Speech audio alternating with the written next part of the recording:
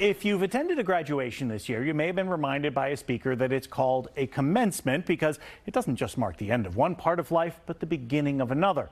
For one Danville father, that rings particularly true. His degree merges the pain of the past with hope for the future.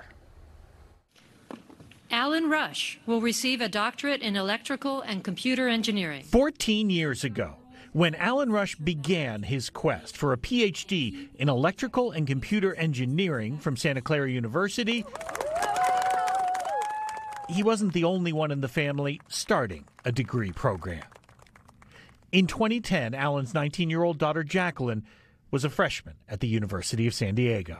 Oh gosh, she was a great kid. She loved soccer. She loved playing the piano. She had great friends. Both of their education journeys, though, were changed forever when Jaqueline was diagnosed with colon cancer due to an inherited genetic mutation called Lynch syndrome. Still, neither that news nor the grueling years of treatment that followed were enough to slow Jaqueline down. She really put all her effort into finishing. She ended up with a double major, marketing and Spanish. The kind of strength that takes, I just can't imagine. I mean, it's, but, you know, and she wore a smile the whole way. That's Portugal, I think. Yeah.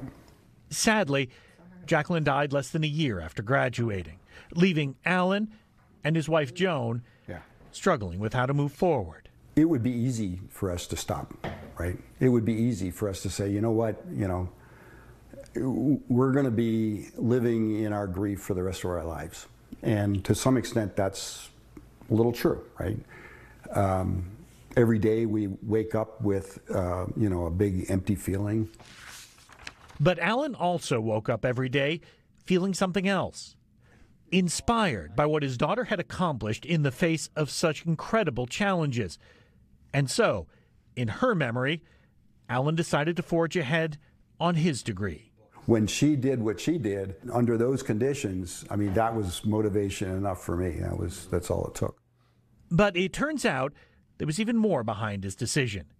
Alan chose to focus his dissertation on artificial intelligence with an eye toward how it could be used in the future of medicine, like early detection of cancer for those with Lynch syndrome, like Jaqueline.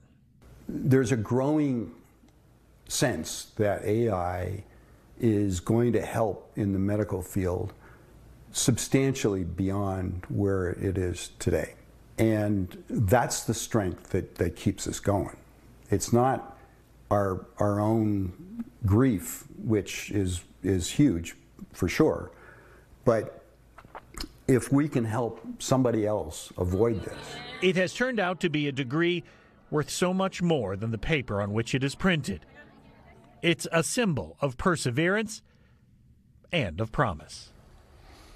And what Alan is doing is just what part of the Rushes do to help with Lynch syndrome. Lynch syndrome, the most common genetic mutation for colorectal cancer. I had never heard of it. 1 in 300 people have this mutation. It doesn't mean you get it, but it means you're at greater risk for it. And they started a foundation in their daughter's name to help raise awareness. And they started advocating for her almost right away.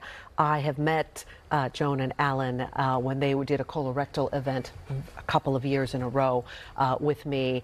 And from the beginning, you know, their grief was so palpable, but they were out there so they could raise awareness of this. So I'm not surprised by what Alan is doing at all. They're a lovely, lovely couple. Yeah. And when he says he's going to do something with AI, this is a man with decades of experience in computers and engineering. So it's he brings a lot of weight and experience to it. And advocating is key. If you know the questions to ask and the symptoms to look out for, you can advocate for yourself. Absolutely.